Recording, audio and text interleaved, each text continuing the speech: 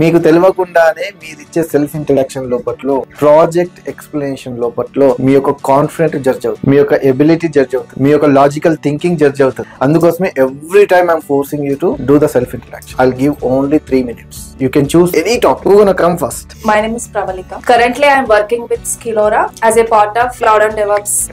Shivkumar. I have 11 years of IT experience. I believe Skillora can bridge in between us to make me fully cloud DevOps engineer. I'm Shreya. I've been completed my graduation in medical support. I think it's a best platform to learn multi-cloud and DevOps. This is Bindu.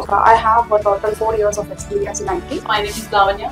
I have completed my degree in 2020. My name is Shravanti. I'm from Nanjal, Andhra Pradesh. My name is Tejaswini. I live in Hyderabad. I recently completed my graduation in computer science. My name is Mutyam and I'm having around 6 years of experience. Basically, I joined Skillora to learn multi-cloud.